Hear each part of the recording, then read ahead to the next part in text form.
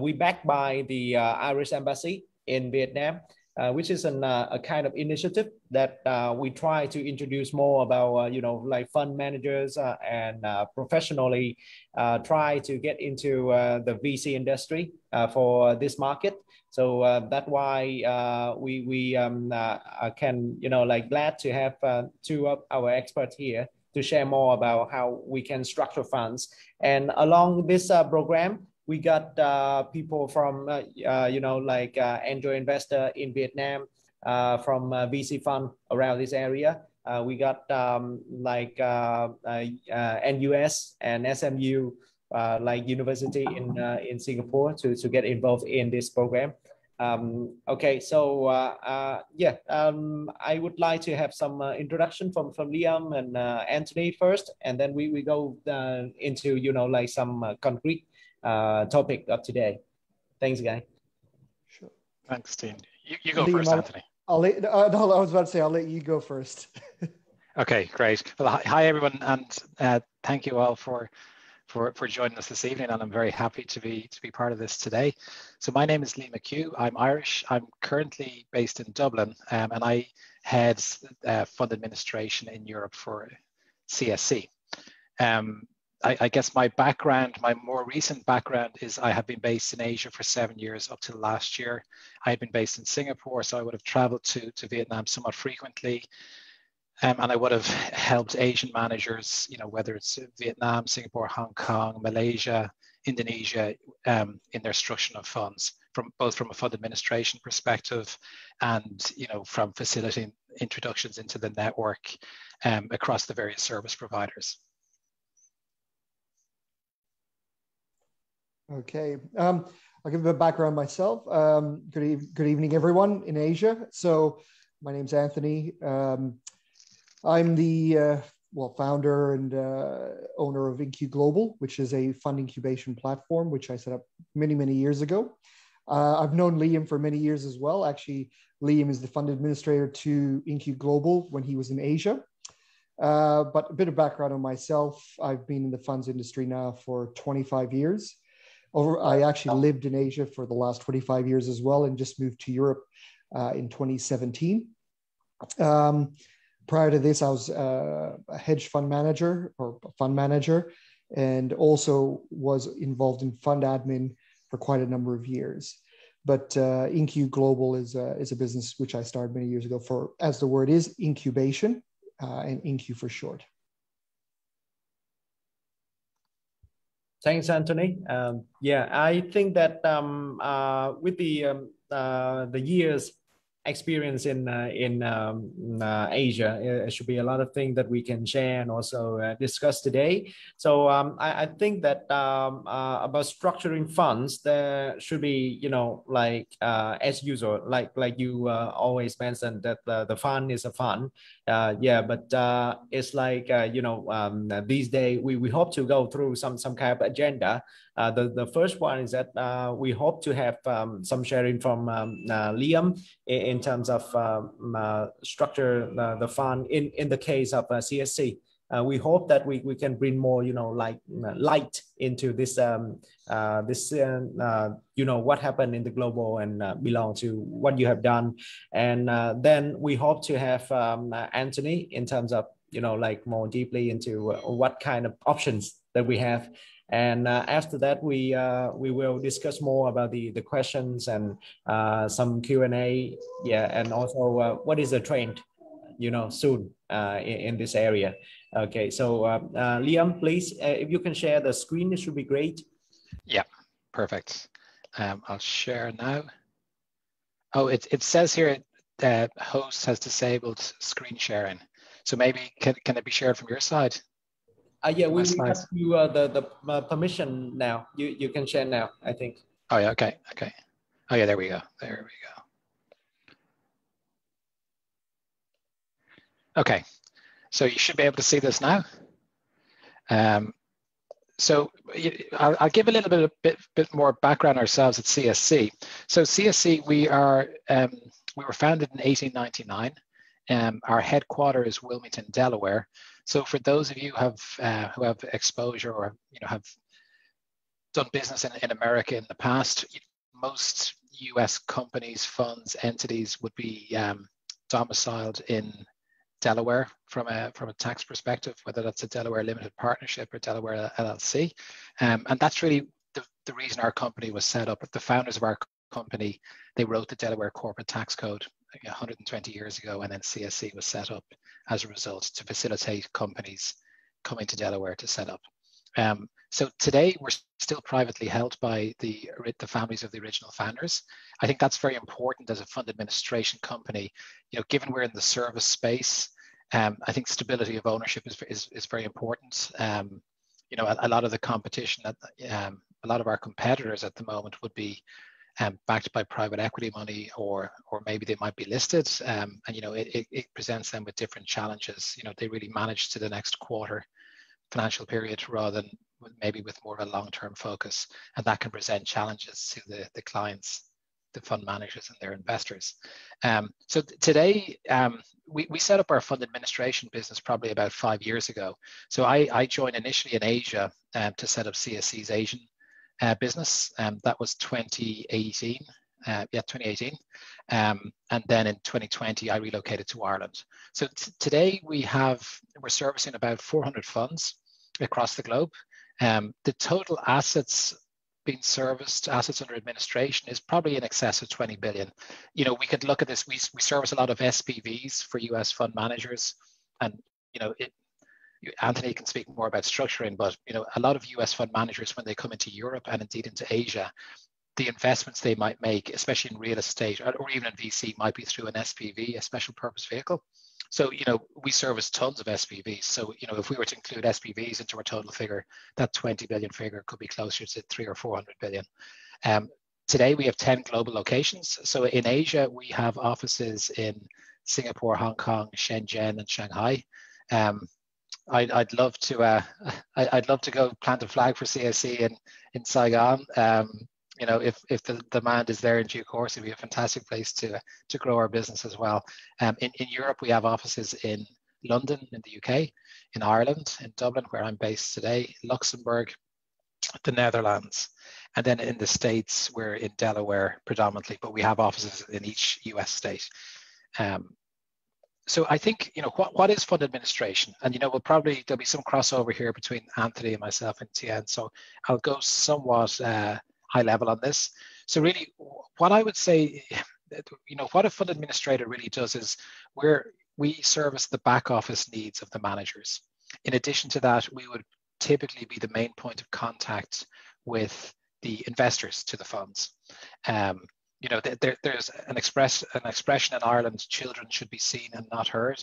And in many ways, that's somewhat similar for fund administration.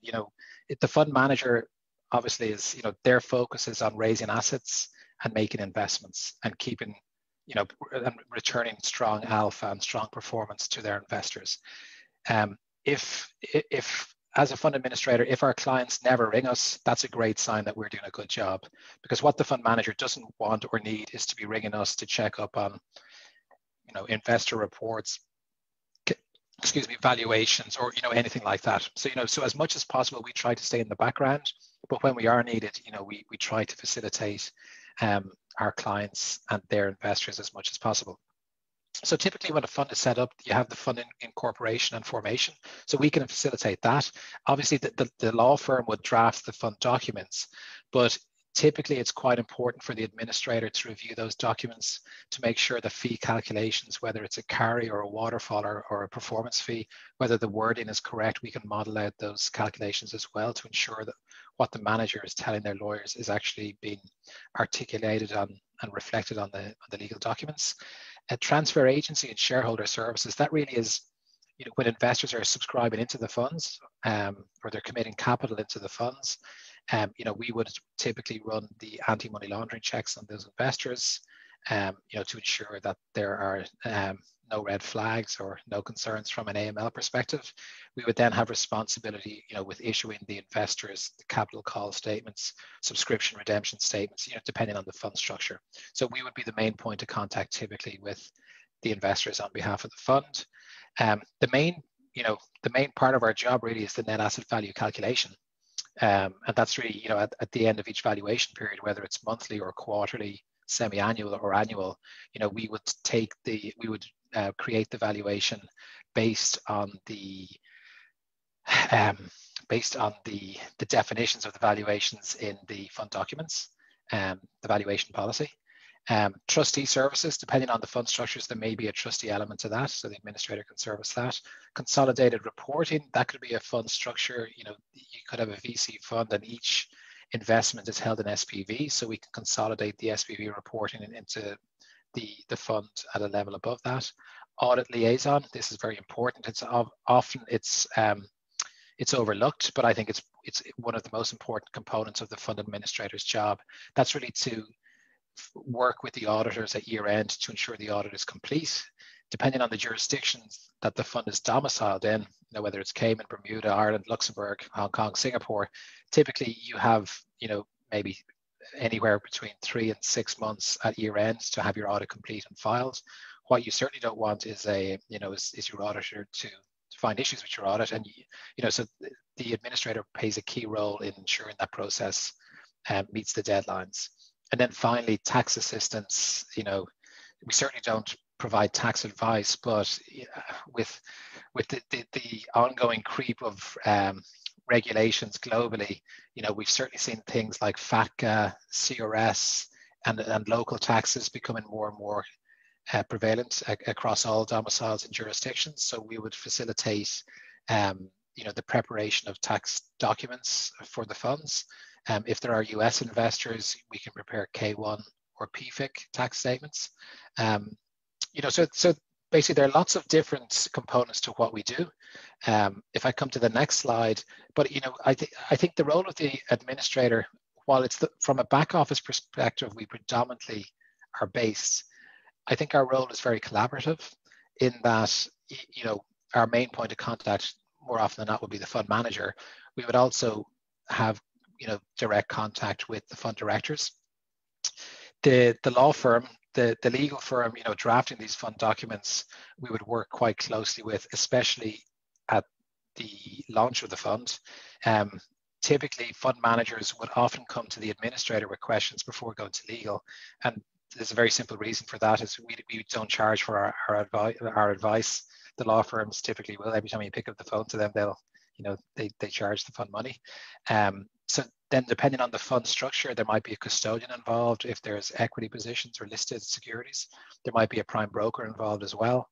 And you know, we would be a signatory on those accounts, or we would have direct access to the accounts and the reports provided by those, you know, because we would need that information to prepare the valuations. We would, like I said, we would deal directly with the auditors at year end and throughout the year.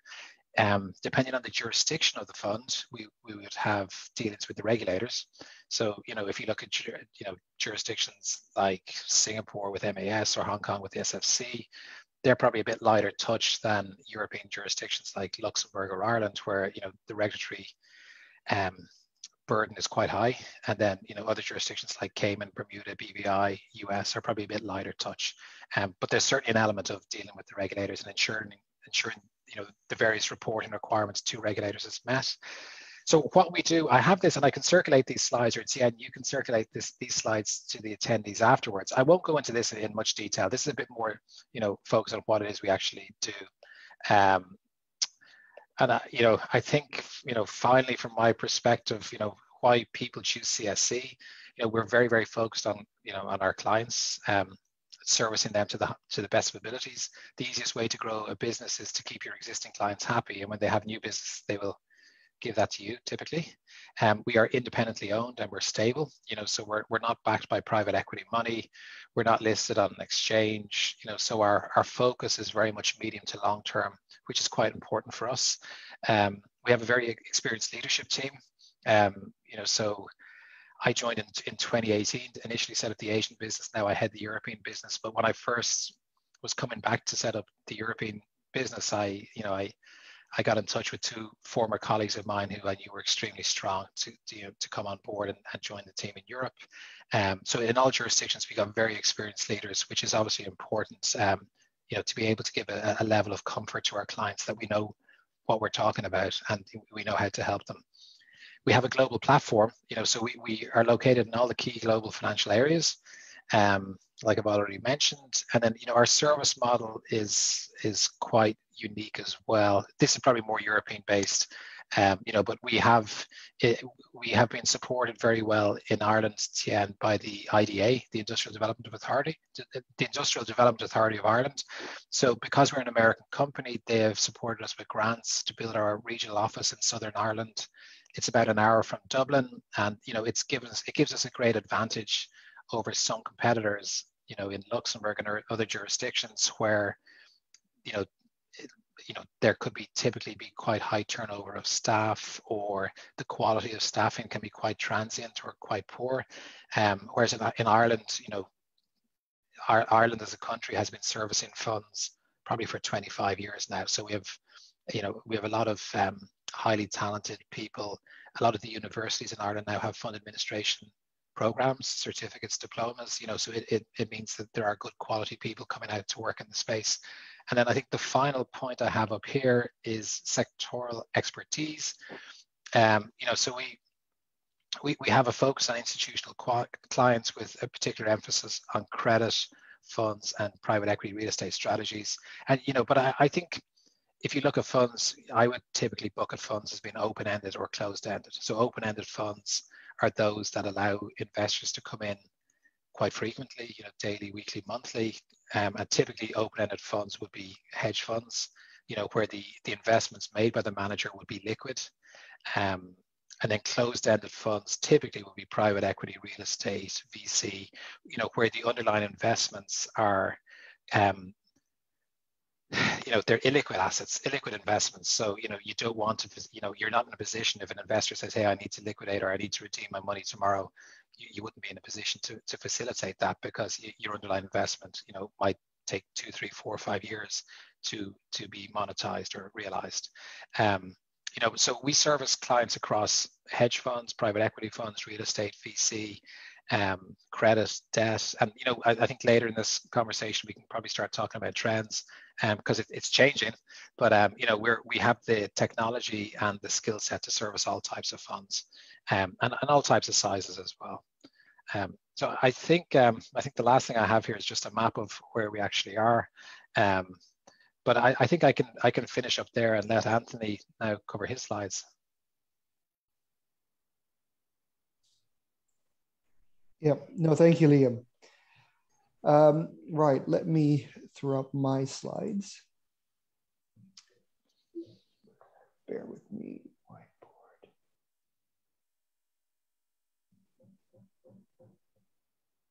Sorry, I'm trying to find show windows. There we go. Sure. Okay. So hopefully everyone can see this. So I'm going to take it from a different perspective to Liam. Even though I've worked in admin, I've actually worked as a fund manager myself. So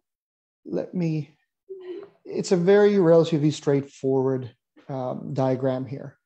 But one thing I want to highlight here, especially the blue with the red dot or red hub in the middle, I'll call it, is exactly what Liam said. The admin is a critical part. Having worked run my own fund and worked on other funds as well, the fund admin is a critical component with working with all the other service providers. That includes legal, auditor, custodian, prime broker. One thing that's also, which is not in the hub, but it's the two here, is they do work with the investors and they work with the investment manager. So something that Liam brought up is, I think the critical part when setting up your fund is selecting the right fund admin to work with, because client services is one of the biggest things that your investors will rely on, and you also as a fund manager.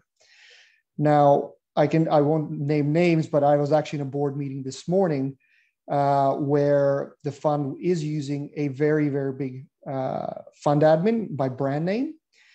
However, its service has never been great. And actually, if anything, it's got worse. And in the discussion, the board meeting is to find a new fund admin that will service the clients much better and will actually make the investors happy. Because at the moment, we're even getting complaints from the investors.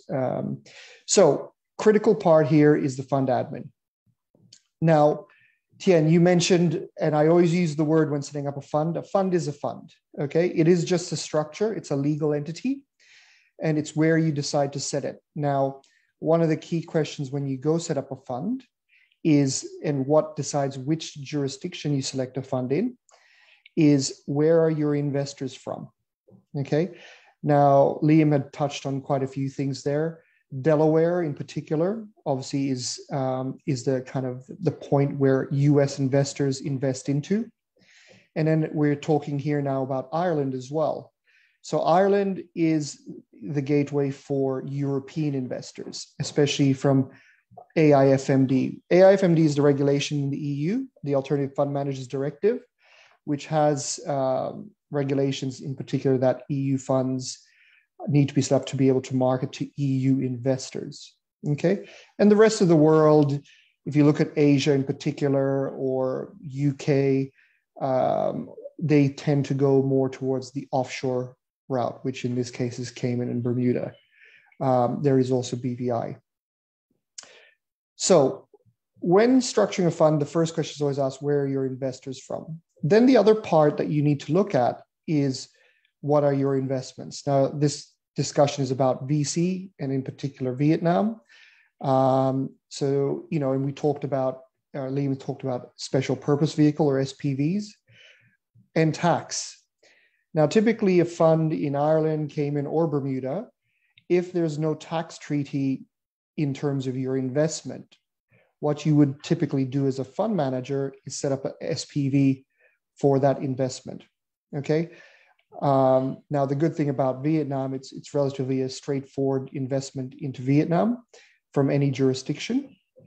However, again, looking at different jurisdictions, like say China, for example, if you were going to invest into China and you wanted to have a tax benefit where you can reduce your withholding tax as a foreign investor, you would use an SPV domiciled in Hong Kong because they have a double taxation agreement.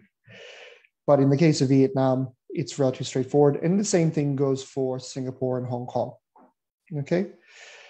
So we now talked about fund domicile, the criticalness of selecting the right fund admin, and then obviously now working with your different service providers. Like I said, your lawyers, legal, your auditors, custodian if you were trading listed securities, banks for bank accounts for investors to subscribe and redeem from, and obviously operating accounts, CorpSec and register office, which is usually linked to legal. This is where they provide things like minutes of meeting, preparing agendas for meetings, preparing board minutes and things like that. And then again, if you're trading listed securities, which I've just thrown in here, but it's broker, prime broker. But if you're doing a venture capital or a VC or a PE fund, then typically you wouldn't have a broker or prime broker. You probably would work with them in terms of having obviously introductions to companies that may look at raising capital or even potential pre-IPO, okay? So that's the fund structure. What are the types of funds? And Liam has touched on this already. I'll start off with Europe. I know it's at the bottom here. Typically in Ireland, and Liam, please do step in if you want to. There's two types of funds in particular. One is a UCITS, okay, which is undertaking for the collective investment in transferable securities, which in essence we call retail funds, okay? There are investment restrictions on UCITS fund structures. So it's not a structure where you can just put any type of investment in there. There are actually restrictions. And the second type of fund that's available is what we call the alternative investment fund. So it doesn't have the restrictions of a UCITS, but it is obviously identified for qualified investors, but it doesn't have the investment restrictions that a UCITS has. Liam, do you want to kind of step in and just, if you want to add to that? I think you captured it very well, Anthony. I think, you know, the probably UCITS funds are typically more suited to be hedge funds or open-ended, whereas the, you know, an AIFs and ICAVs would be more closed-ended. Certainly the regulatory burden on UCITS would be quite higher than 𝗍𝗶s or ICAVs, and the dealing frequency, I think typically they'd be daily, and probably the most illiquid you can have is every 2 weeks evaluation. Whereas an 𝗍𝗃 or an ICAV could be monthly, quarterly, semi-annual. Now, and that's true. And the new thing that's come out is investment limited partnership structures, which is now available in the EU, which is taken up quite a lot by new fund managers. Now, in Cayman, we have a comparative analysis over on the offshore side. So Liam mentioned about open-ended and closed-ended. Typically, open-ended funds are used for liquid assets. So things like trading futures, options, equities, bonds, where investors can subscribe and redeem from a fund, whether it be a monthly or daily, weekly, monthly, or even quarterly perspective. And where closed-ended funds are slightly different, where investors can subscribe, but their redemption won't be allowed unless approved by the manager. So it is closed for redemption and typically used by private equity or venture capital funds, but not so much compared to a limited partnership. Limited partnerships are more really designed for the really liquid assets, as I said, VCPE. Slightly different, where the investors that come into the fund are actually called limited partners themselves, but the structure is called limited partnership. And there is a general partner associated with it. Now, one of the benefits of the limited partnerships, especially from a PE/VC side, is that the investors actually hold the underlying assets of the actual partnership, whereas with a exempted limited liability company, they own shares in the company opposed to the actual assets of the underlying. So in a case of where VCP, which is something I always touch on with managers that trade VCPE, is that you've got to think of your exit strategy. You have to have a timeline. Are you going to exit within 5 to 10 years? And what's your exit strategy? So if you're saying that within 5 years, hopefully the VC or PE investment you do is going to be a listing, that's great. Once it lists, then hopefully you'll be able to liquidate your positions on an open market. However, if that listing doesn't happen, then what's your fallback? So typically in a private equity firm or VC firm is they'll usually have an option to extend the time period. So if they say it's 5 years, but they have the option to add 1 or 2 or 3 extra years, and it could be just the market sentiment's not great, so that the IPO is being delayed. But if that IPO still doesn't happen, or if there's no trade deal with another buyer, then typically there's what we call redemptions in kind, where the investors will get redeemed on, but they will end up holding the underlying assets that they hold in the partnership. So that's one of the advantages of using a partnership structure. And again, slightly different, where in a company, you're owning shares of the company. In a partnership, you're using capital accounts where it's actually a dollar value. Okay. Liam, do you want to add to that as from a fund admin perspective? Yeah, well, I think, from the limited partnership, the way I would see it, in addition to that, Anthony, is that it's the limited partnership is the structure that US investors are most comfortable with. So typically when US investors or US managers come to Europe via a fund, it will be through a partnership.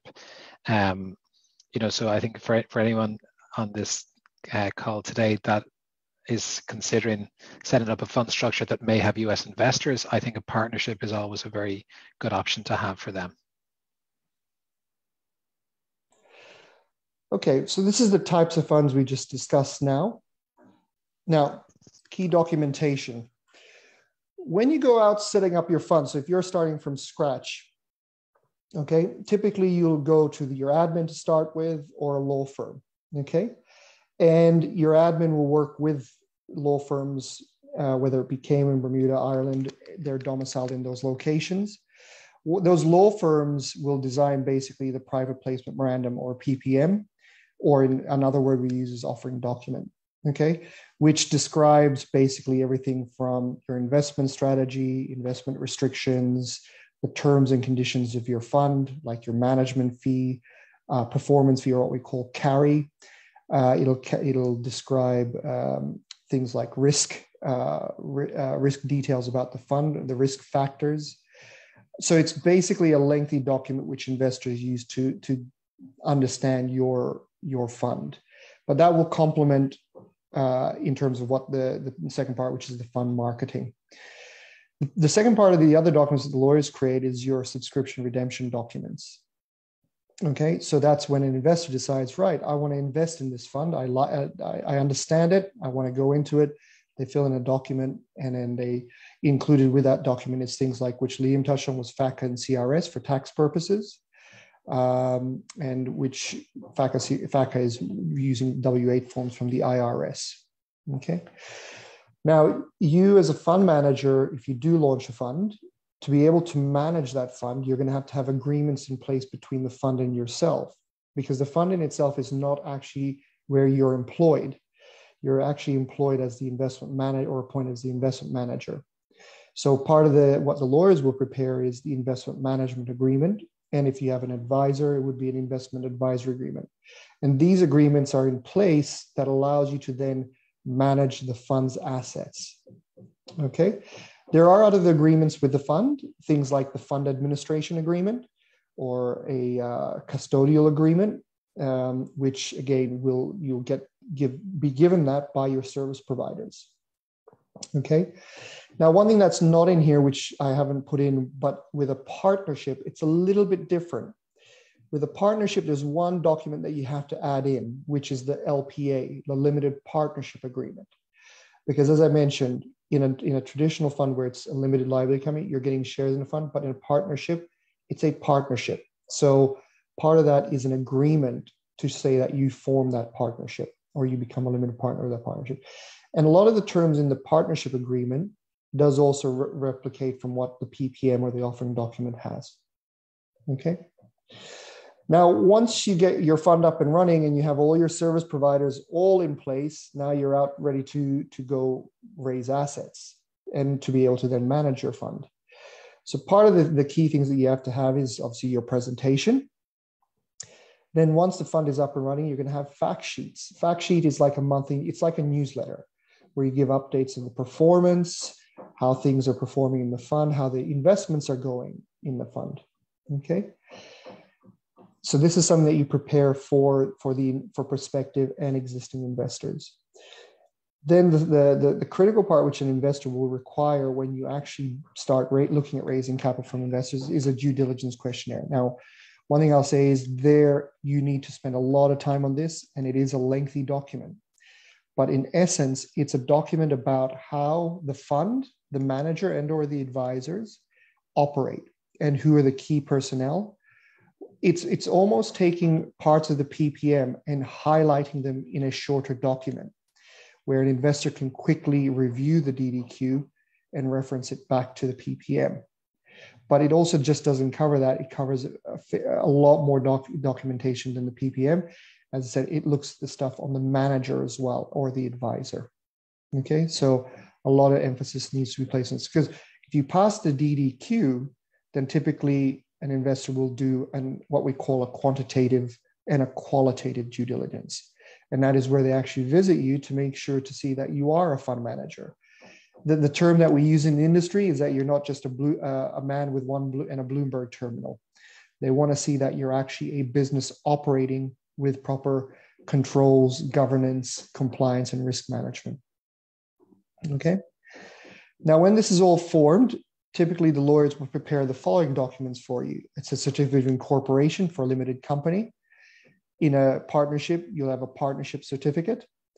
You'll have the company constitutional documents, which we call a memorandum of articles of association, or in some cases called an articles of association. You'll have a certificate of incumbency, which shows who the directors of the company are, or the fund, and who the beneficial shareholder of the fund is.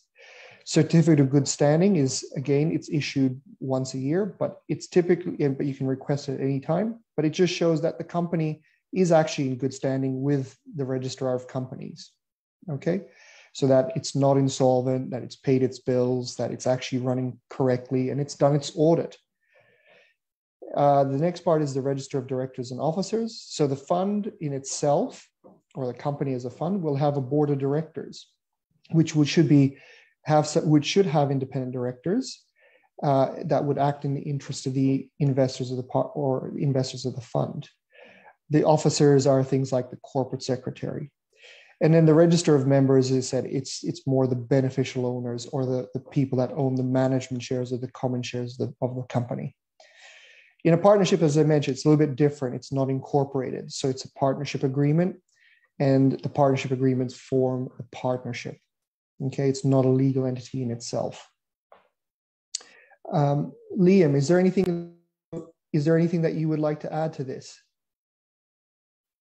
No, I think that's fantastic, and I think a key point you made there that's worth reiterating is that, you know, the one man in a Bloomberg analogy or description. You know, I think regulators in all jurisdictions are looking more and more for substance, and, you know, and just signs of substance from investment managers. So I think that's a key point too, and there are good solutions for all jurisdictions there as well. Yeah. Okay. No, thank you, and that's true. So, you know, one thing I do is when I've set up businesses or even investment managers or work with investment managers that I decide to launch, and I join as a director, one thing I do emphasize with them is having that substance. And when I say substance, it's not, as I said, we always use the term one man in a Bloomberg. No, it's having proper policies and procedures. It's having compliance. It's having proper AML policy procedures, having proper systems, business continuity plans, disaster recovery. It's a lot of documents, and I know it sounds overwhelming, but these are documents that a regulator requires when you run a licensed investment manager. And obviously, it's also what an investor would look for to know that the manager has all this in place. Because one of the things that always gets missed out on is about key man risk. Because let's say you are a one man in a Bloomberg terminal. What happens if you, as the key man, gets hit by a bus? What happens to the assets of the fund? Can it be liquidated? Can the investors get their money back? So these are the things that you need to consider, you know, as part of your business continuity. You've got to have key man clauses in your offering documents. You know, what happens if something does unfortunately happen to the key man? There must be a backup or a redundancy in case that does happen. Okay. Now, going back to, you know, we've talked about the fund structuring, the domicile, the fund admin, the criticality. And again, one of the things I always say is, yes, once you start going set up a fund, you always go see the lawyer to start with. Again, like the admin, you know, it is critical in selecting the right lawyer and also going to see the lawyer with at least some knowledge. One of the things I advise potential fund managers is don't go to a lawyer without any knowledge of how to set up a fund or manage a fund. Always have something learn before going to them, understand the different structures, understand the requirements, understand what documents are required. And again, a good source of information for this is your fund admin. As I mentioned in my picture earlier, they are the cog, the hub in the wheel. They work with all these service providers, and they're a good source of information, especially when you want to successfully run a fund. That's where I'll stop there, Tien. Yeah, thanks, Anthony. I think that yeah, we got a very detailed slide from both of you, and for now, I think we get more info into to know, like we dive deep more into the situation, and also some train. Okay, so these days we have see more, you know, like innovative way in, you know, create and structure funds, and also like in regulation. So one thing that I would like to discuss, which is kind of popular this year in, for example, Singapore and Ireland, what we call the variable capital company. Yeah, the VCC. Okay, so VCC, correct. Yeah, and anything advanced about that? Why people just, you know, discussing those things? Well, I can quickly start off, and obviously Liam's also from Singapore, and I've lived in Singapore. Look, I do think the VCC is a valid fund product. Okay, it's taken parts of Cayman and it's taken parts of the EU in terms of how it's structured. Now, with any fund, especially a new fund structure, in this case, the VCC was really launched at the beginning of 2020. It's known in Asia and it's heavily marketed in Asia. But one of the unfortunate, it's not unfortunate, it's just a timing thing, is that when you start marketing to investors outside Asia and you say, hey guys, I've got a VCC, they're going to have to go, well, what's a VCC? We're accustomed to an Irish fund, we're accustomed to a Cayman fund, but what's a VCC? We know Singapore, but we've never heard of it. We've never seen, because it is a relatively new structure. Saying that, give it a few more years. Once everyone understands it, it'll be a streamlined product, just like an EU fund or a Cayman fund. But in the initial onsets, you will get quite a few more questions from more European and US investors who are, as I said, more comfortable and more accustomed to the funds in their domicile. Liam? Yeah, the VCC is an interesting one. I think having had the pleasure of living in Singapore for so long, it always blew me away at how Singapore Inc.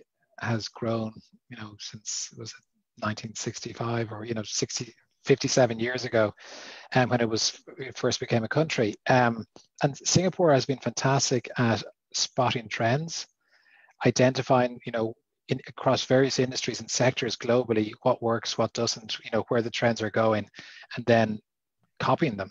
And except more often than not doing a better job. I think the challenge with so on the plus side, the VCC, we've seen a huge number of them being incorporated, since January 2020. One of the big advantages is that there were significant grants towards the legal costs being provided, I think, for the first 2 years. So that certainly helps. But like Anthony said, I think brand recognition is the challenge here. And ultimately, if I was going to launch a fund tomorrow, and I'm sure Anthony has seen this many times, you can have a fund manager or, someone with a really good strategy and a good plan and, a good track record. And, whether she or he wants to choose VCC or Cayman or Ireland or Lux, really, in many cases, the decision ultimately is with their investors, because if they have a seed investor that's going to give them a subscription of $5, $10, $15, $20 million, and that person says, I'd like this to be a Bermudan fund, or I'd like this to be an Irish fund, you're going to do it. As long as there's, the tax treaties are in place, there's no tax leakage, it's very hard, to opt for another structure there. But certainly going back to the VCC, it's only going to gain traction. I think if you look at the fund structuring timeline in recent years, if we were having this conversation 15 to 20 years ago, probably the most common global fund structure would have been Bermudan. And then quite dramatically, we saw Cayman overtake Bermuda probably 10 years ago. And what we would have traditionally seen 10 years ago would be Cayman standalone funds. But now, especially in Asia, like a Cayman SPC structure is very, very popular. The segregated portfolio structure, that's an umbrella structure. And that gives great speed to market. Now, Bermuda came straight back with the Bermudan SAC structure. I think it's the SAC, Anthony, isn't it? Yes, that's correct. Yeah. It's the SAC. It's just the middle acronym. Yes, segregated account company. And then, like Mauritius, for argument's sake, did the PCC, their version of the portfolio company, but their version of an umbrella structure. So, I think Singapore is going to have its place. The VCC will have its place, and it's about brand recognition for the investors into those funds. Ultimately, what you probably see is, you might see managers in Asia start off with the VCC. As their assets grow and as they get exposure to a larger potential investor base, it might be conversations with potential investors that might trigger them to choose Cayman, Ireland, Lux, Bermuda for Fund 2 or Fund 3 to get access to the larger or the more institutional non-Asian investors. Yeah, okay, I see. It's maybe something that we can have a look and keep an eye on that in the near future, especially it's a new thing that happen around. One more topic that we can discuss, which is also related to this group, which is the rising of angel investment. So it's like nowadays in Vietnam, more and more entrepreneurs, gain some capital, and now they like to, invest as in business angels. And we got some organization. For example, I take out the Halo Business Angel Network in Ireland, for example, funded by some government initiatives, and they gather the angels, and they do pitching and a lot of things to have angel invest and from their money, right? So if an organization like that just operate, and we compare to the effectiveness of a fund, I believe that they somehow, like for example, if we hold a group of angel like that in Vietnam, we may get involved in some intention to do some fund. So what is your suggestion then? If we just keep our money, in our pocket individually and co-invest together, or we can form a fund together as an angel. What do you suggest, or pros and cons or anything? I'll quickly start to that. I guess the question is, one of the things is, when you say angel investors, how big are, how much are you actually going to raise, and how are you going to invest?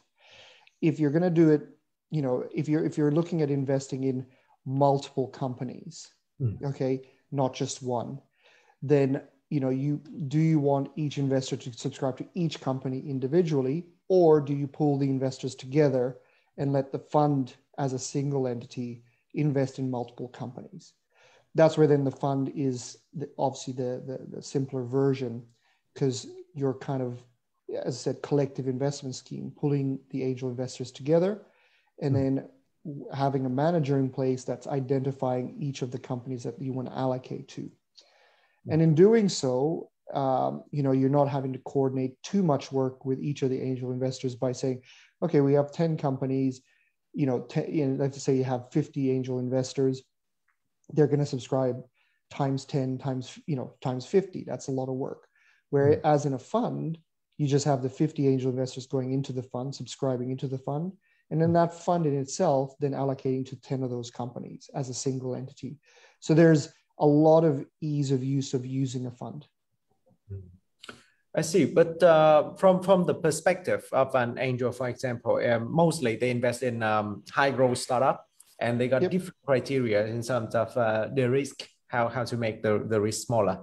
So in the case of the group of angel, they got they can decide by themselves, but correct. With the fund, they need to follow on. So it also depends. That's exactly right. And a fund is that they have the same, as I said, looking at a PPM.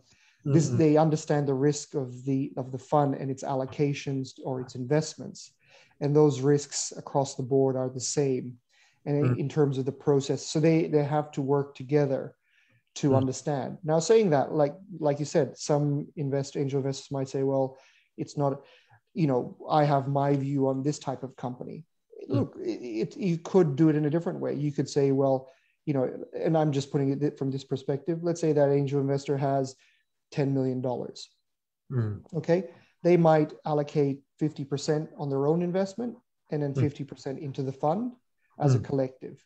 So there's, you don't have to put 100% in. You can certainly put a percentage of your AUM by having access. And look, the other thing too to consider, the underlying companies, would they prefer to deal with, a group of angel investors individually, or would they just prefer to have one legal entity to work with?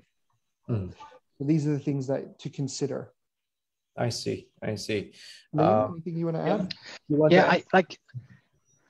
I think Anthony's captured things very well there.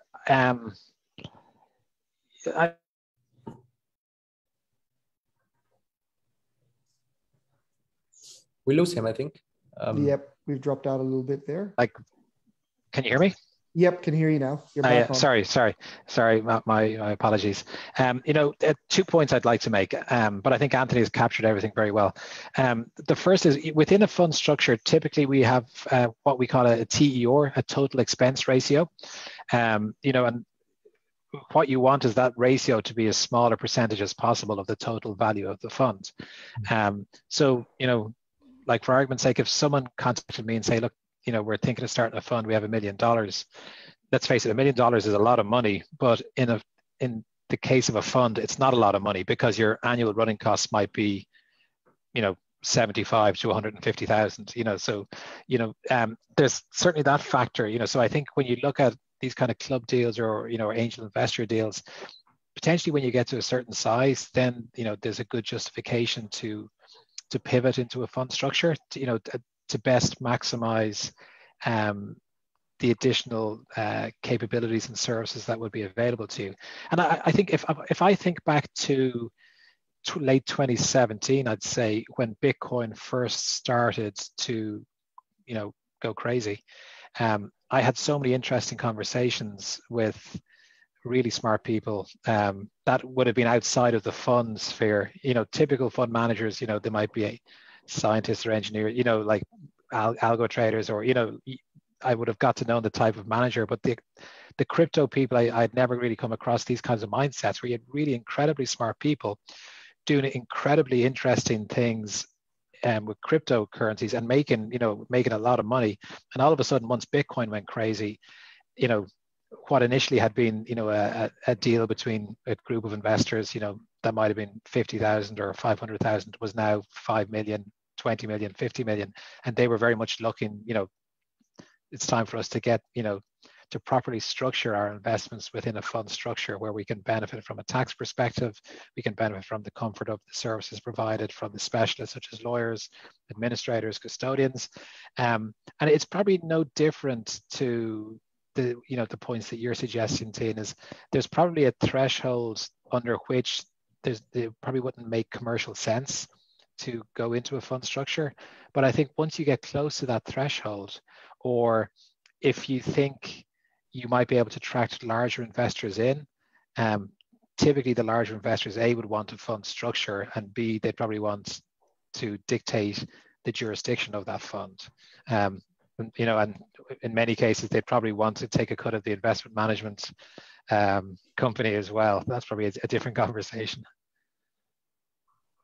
I see. Yeah, exactly. And in the VC world where we operate, there will be some other concept, which is the CVC, the current venture capital. So at first they can start like they got the fund from the corporate, and now they want to invest in VC. So that's why they get in that fund and also operate. But what I believe is that they're not really a fund yet until they gather, like third-party investment.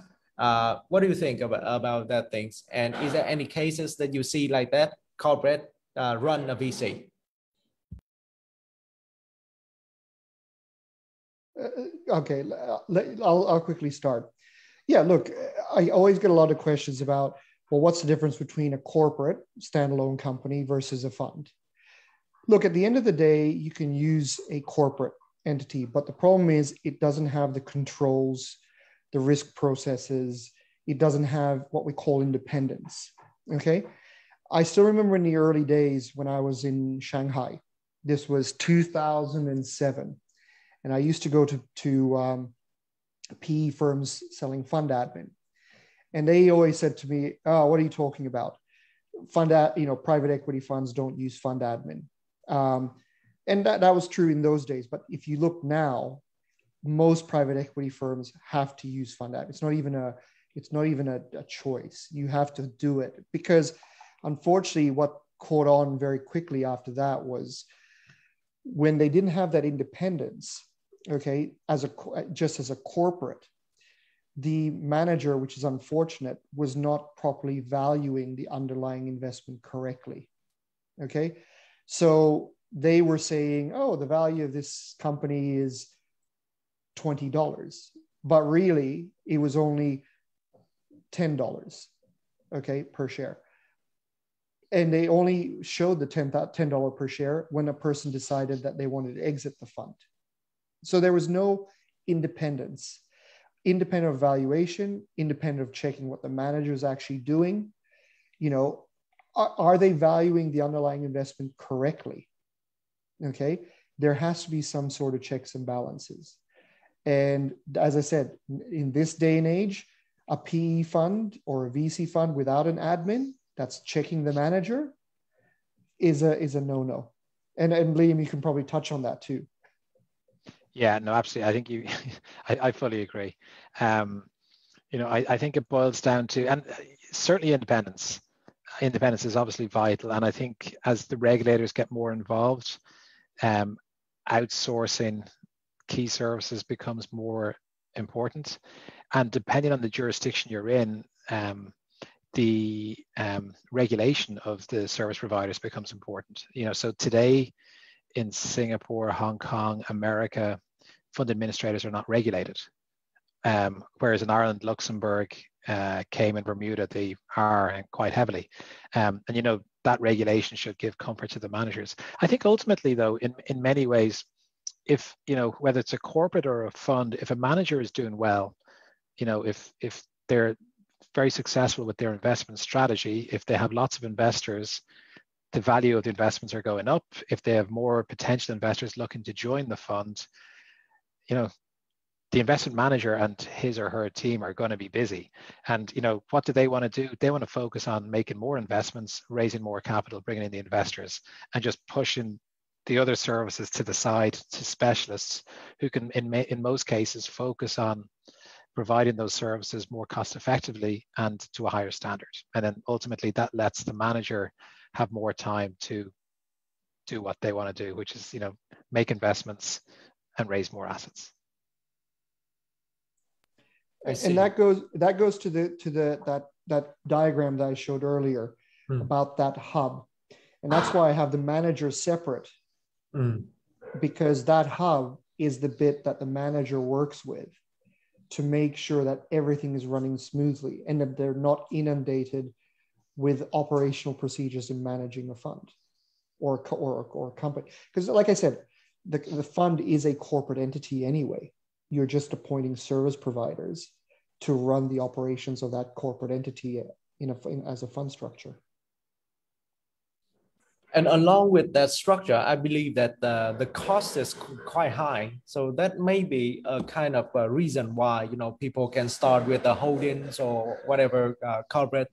And we got some number, which is like the active VC that operate in Vietnam for now is like 110. Yeah, it's kind of, you know, like for this size, it could be, you know, like more funds that jump into this area, which is and they are VC. The fact is that there's some fund managers in terms of the VC world tell me that, okay, they first time manager, right? So they rather start a holdings company. They rather raise from, you know, like rich people, high net worth people and many to put in, buy some equity in the holdings company, and then they can run to invest, not like the structure of the fund. So what do you think about that ideas? Again, in a corporate entity, and this is from a structural perspective, when your investors invest into that fund, okay, they're owning what we call common shares or voting shares, okay? Where in a fund, they're participating or what we call preferential shares.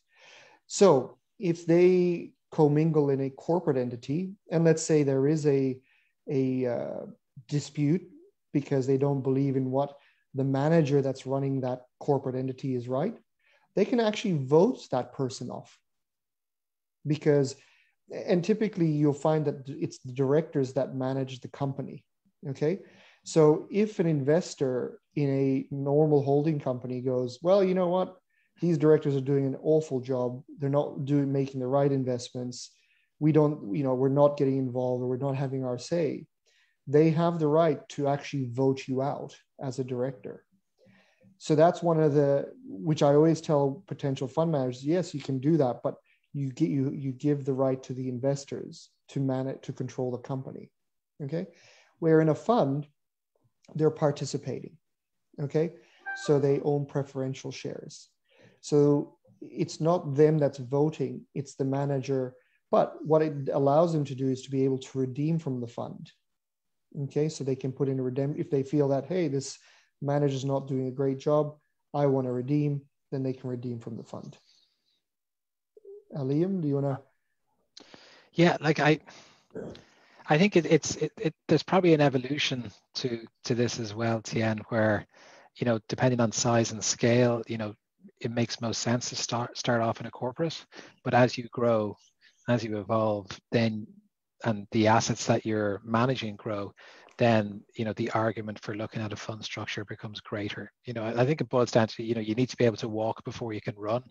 And by all means, you know, in that corporate structure, you can, you know, prove your concept out and build performance. But, you know, in many cases, you know, when assets get to a certain size, it makes most sense, you know, to pivot into a fund structure. Yeah. And, you know, just to give real life example, if the corporate structure was the structure, or holding it was the structure, why aren't the big shops like KKR or Bain or those firms just doing it that way? They are doing it as proper fund structures with proper controls, with proper independence. Otherwise, everyone just be doing corporate structures all the way through, but obviously they don't.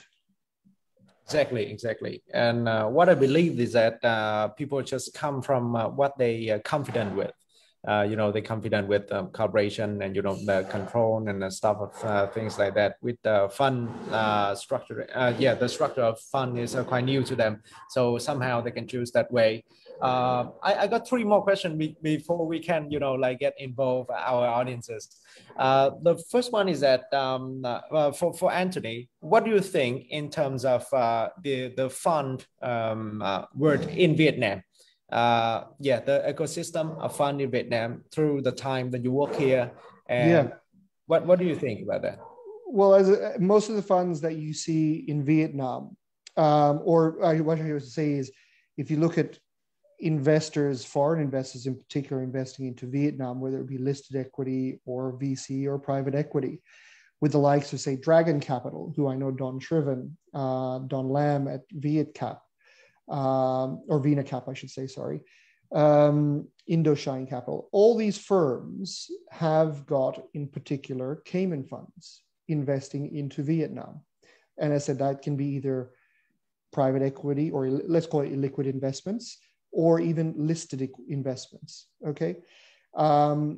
Because that's where they raise their money from, and that's how they grow their AUM from foreign investors, but not just foreign investors, but also local investors, okay?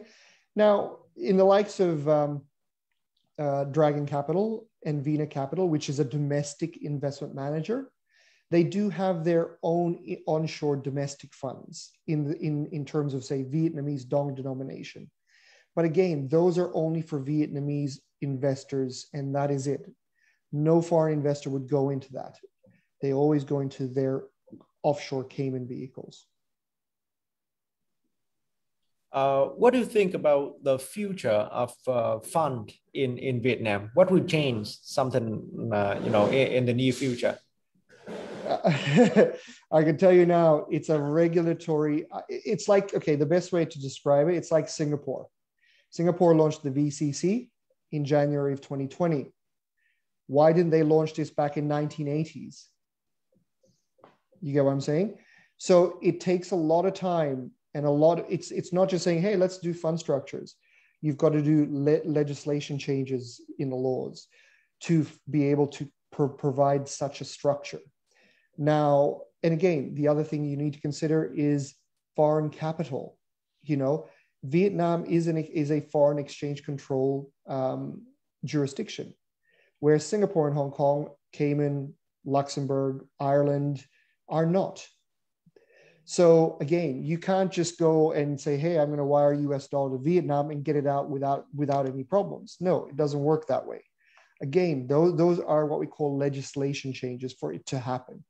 So it's just, these things just can't happen overnight. They do take a lot of time, and they also need to be approved by the government.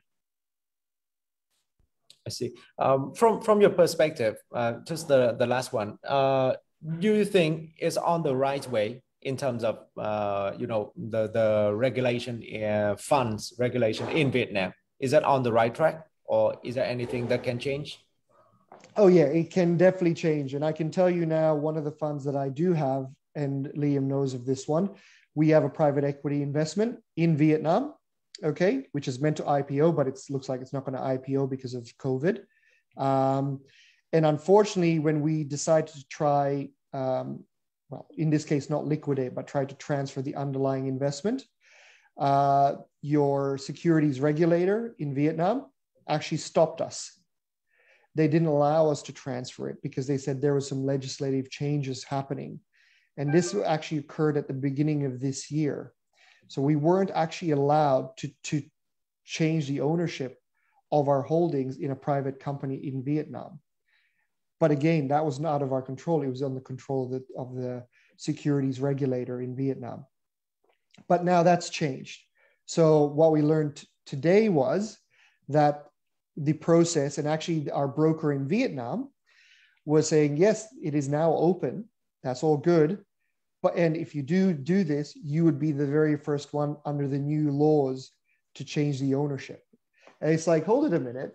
How can we be but it is, as I said, we're not the first ones to do it, but it's the first ones to do it under the new legislation that they've passed. So it's again, legislation and laws, stability. This caught us off guard at the beginning of the year because we wanted to liquidate that or transfer that position across. But because of COVID, the government stopped us. I see. So yeah, there's a lot of things to change, and it should be more stable, I think. Correct, and open. And this is where, if this were a Singapore company, we wouldn't have such a problem. I see, understand. Thanks, Anthony. Yeah, well, for Liam, please. We all heard of and understand that Ireland prepare very much for the Brexit. Okay, in terms of funds, I believe that is will be more, even for us, we got some investment in London and across in the UK. So what do you think after that? What is the chance, the opportunity for Irish fund admin or something, everything related to that situation? Yeah, I think Brexit is still evolving. If we go back a month, you probably saw stories in the UK that there were challenges to get petrol in petrol stations, and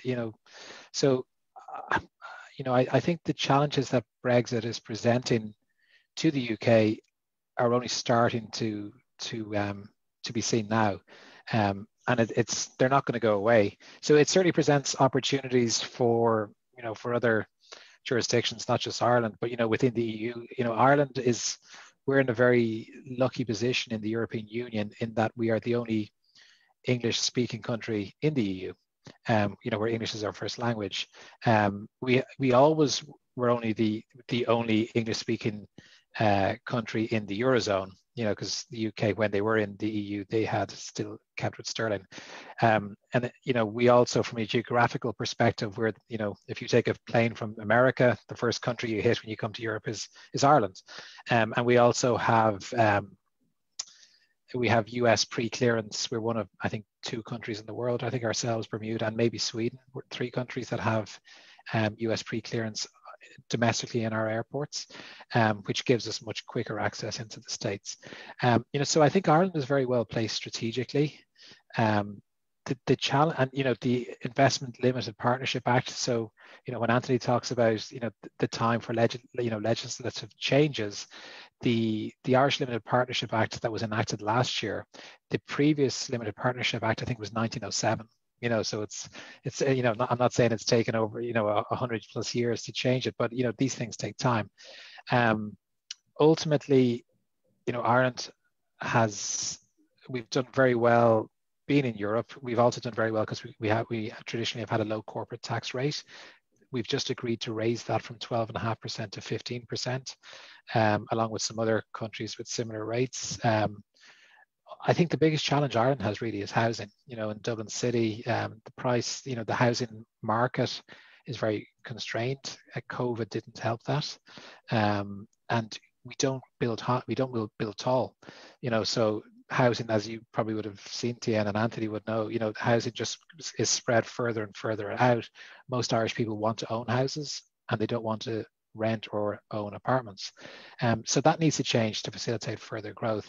It's kind of interesting, when you were, the questions you asked Anthony there, as you were talking, I was trying to remember the name of that building in Saigon that I've sat in, you know, in the viewing deck. I thought it was the tallest building, the 𝗏𝗏𝗏𝗏 Tower.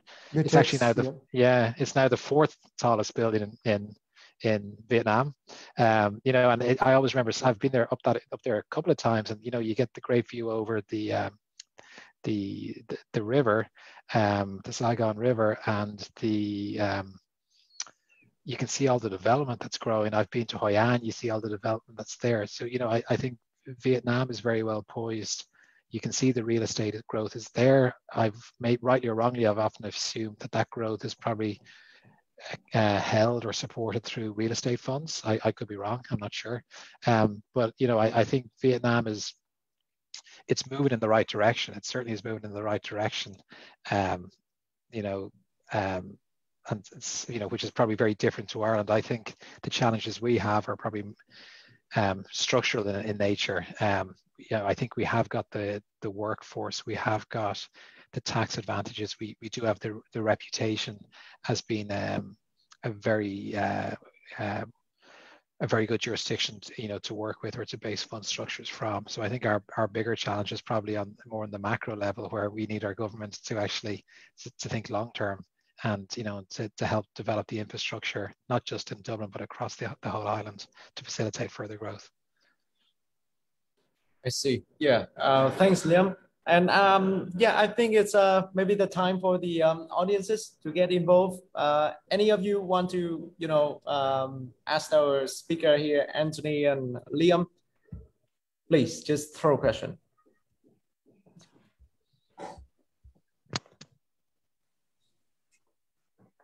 Hi, Tien.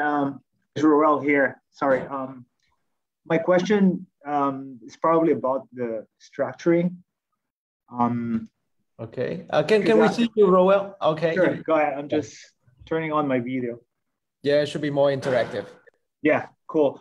Yeah. So actually, while Liam and Anthony were talking about Delaware, Cayman Island, and Ireland, what struck my mind is actually Facebook, which is now known as Meta, right? But relating it to a fund management setup, we're gonna operate here. So I just wonder, because Ireland, if I'm not mistaken, there's a corporate tax rate of 12.5%, whereas Cayman is 0. So what really stand out among the three among Ireland, Cayman, Bermuda, what really stand out if you're gonna be having your management team here in Vietnam? What holding company offshore would be ideal, and why not a good old British Virgin Island? Yeah, I'll explain to you the difference between the three jurisdictions. Okay, so Bermuda, Cayman, BVI are all British territories, okay, under British common law. Okay, and I'll give you a bit of a history background. The original Companies Act, Mutual Funds Act, or Investment Funds Act, was originally written in Bermuda, which was then copied a few years later by both Cayman and BVI. Okay, now there's actually, between the three jurisdictions that you just mentioned, there's actually no difference or very little difference between the three of them. Now, the reason we haven't discussed BVI here is for a fund structure. It is used as a fund domicile, but typically BVI is being used as a trust structure domicile. Okay. Now, Liam brought up a very, very good comment. Bermuda started, and then Cayman overtook Bermuda quite a few years ago. Okay, when this occurred, it's not that Bermuda stopped doing funds; they still do funds. But what they did was they re-domicile or refocused their industry to reinsurance and insurance. Okay, Bermuda as a jurisdiction is the largest jurisdiction for insurance reinsurance in the world. Okay, it's not saying that he just said, oh, well, we're going to stop doing funds. We're just focusing. No, they still do funds, but they just refocus their island industry to do insurance. And just to give you an example, insurance reinsurance industry is actually 3 times bigger than the funds industry. So per capita, as an island, both Cayman and Bermuda have a population of about 70,000 people. But per capita, Bermuda is significantly richer in terms of per capita wealth. but that's because they focused on an industry that was much larger than the funds industry. BVI is nothing against BVI. They've been fine. They've been around, but they're certainly used more for trusts. And you can certainly use BVI as a domicile. The best way to describe it, and Liam, you could probably disagree with me. Cayman is like Luxembourg, because Luxembourg, by number of funds, has got more funds in the EU than most of the other jurisdictions. Bermuda is like Ireland, and BVI is the equivalent of Malta. So Luxembourg, Ireland, Malta are all EU jurisdictions and supervised under ESMA, but it's just based on the number of funds. That's all it is. Okay, Liam, do you want to kind of add to that? Yeah, no, I think, Raul, it's a good point. You know, BVI, we service BVI funds. I think, you know, from my perspective, you know, the clients that I would see that have BVI, you know, their focus is, you know, they want to set up a BVI incubator fund, so keep their costs down. They're not exposed to audit, so their costs can be significantly lower while still in the fund structure. But they're very much, their short to medium term plan is to grow the assets, prove their track record, and then re-domicile to Cayman, to Ireland, to Luxembourg when their assets grow. And I think a lot of that is probably down to the institutional investors, the pension funds. You know, they probably have less of an appetite to BVI as they would towards the more regulated jurisdictions that exist there. Yeah, and just just quickly add to that too. Another good interesting example is if you wanted to say, if you're looking at listing on the Hong Kong Stock Exchange, okay, most of the companies that list on the Hong Kong Stock Exchange, yes, there's Hong Kong companies, but most of them are actually Bermuda and Cayman companies, not BVI companies. Got it. But in terms of compliance, costs of maintaining one, tax, bearing in mind that we're here in Vietnam, and then the offshore company will be somewhere in Cayman or BVI. So there are pretty much not much difference. There's right? much. The difference you'll see is primarily, I call it the little nuances, okay? For example, if you run a Cayman fund, you need to have a Cayman auditor sign off, okay, which increases a little bit more. You need to appoint an AML/COML-RO, anti-money laundering compliance officer, money laundering reporting officer. In Bermuda, you don't need that. And same as Liam mentioned, BVI, you don't need to have an audit. You can actually exempt yourself from audit. So these are what we call the little nuances, okay, or what I call. But the structure, the regulation, apart from these little nuances, are pretty much identical between the three of them. All right, got it. I have another question. It's actually for Anthony. Anthony, you mentioned earlier about management shares. So I just kind of wondering what exactly management shares in your world. Yeah. So management shares is just another name for calling common shares. So common shares are what we call voting shares, okay? We just call it management shares because it's the shares that manage the company, okay? So when I say manage the company, it has the voting rights to appoint and resign directors on the fund company, okay? Where investors are not given those shares, they're given preferential shares. And preferential shares in the meeting are participating only, non-voting. So they only participate, but then they have the right to redeem. Got it. Okay, cool. That's all from me. Thank you very much, Liam and Anthony. Okay. Thanks, Roel. Okay, we got more question. Anyone else want to raise more question? 1, 2, 3. Okay, so we got one question from the audience outside of this group, which is the question is that how are digital or crypto funds different from the fiat ones, and in terms of investing and managing? If you got any ideas in terms of those, you know, digital or crypto funds. I'll let you go, Liam. Yeah, it's a really good question, and I think you know, depending on what data you look at, you know, cryptocurrencies, and the growth we're going to see of those in the coming years is going to be significant. And it's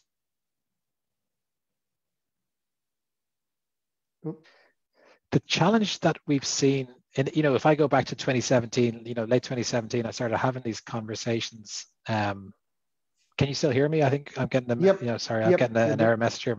Yeah, if you go back to 2017 when Bitcoin was starting to rocket up, the challenge we had, we had plenty of opportunities for potential clients to launch crypto funds.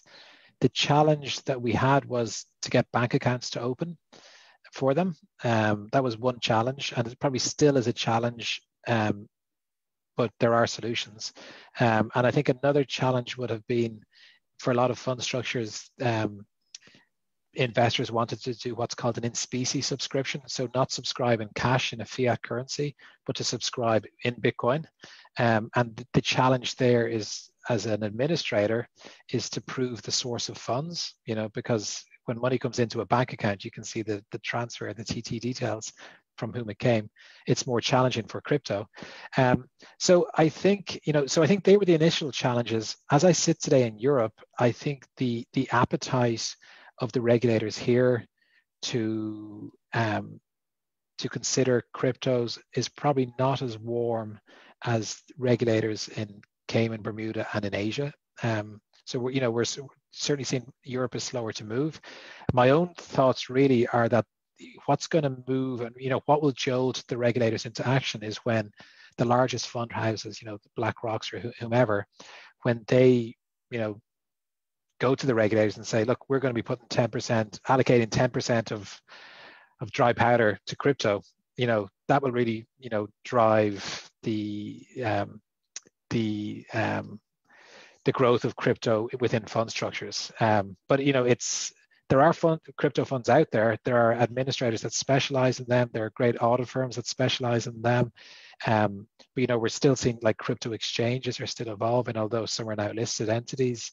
It's a really exciting space. And I remember back in 2017 thinking to myself, there's probably a great opportunity to set up as a crypto fund administrator, do nothing but crypto fund admin. I wasn't brave enough to do it then, but it's very much an exciting place now, and I think we will see them become more mainstream.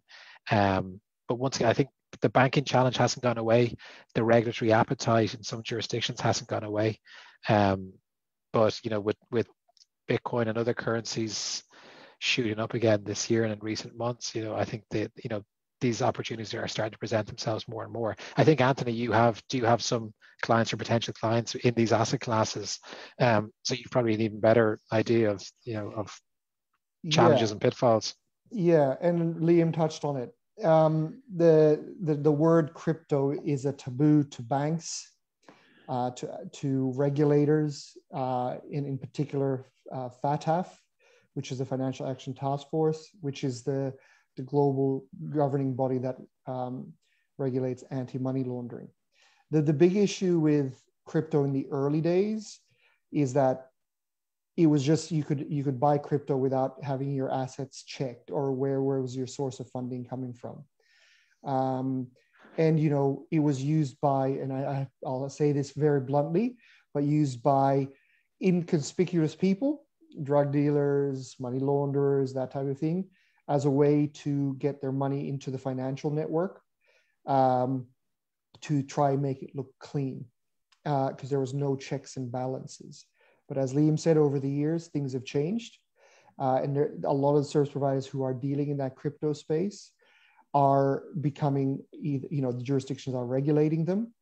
And actually, again, it's just one of those things. Once more regulation comes in, the better it's going to be, and the more it'll be accepted. But for the time being, that like with new legislation, it just takes time. I see. Yeah. I think that it's a couple of things that we need to wait to see, and as we change, and I do hope that within the couple months or even years, we can sit down again and continue this conversation, and this will be a new perspective sometime.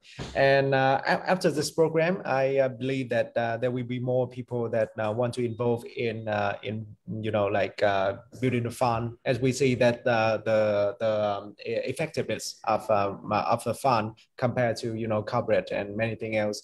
And at that point of time, I believe that you can reach out to Anthony and Liam to get more advice and also understand more deeply advanced. Okay, so our section today is come to an end, and thanks very much, Anthony and Liam, and we hope that we can get involved in some kind new topics very soon in the future. Okay.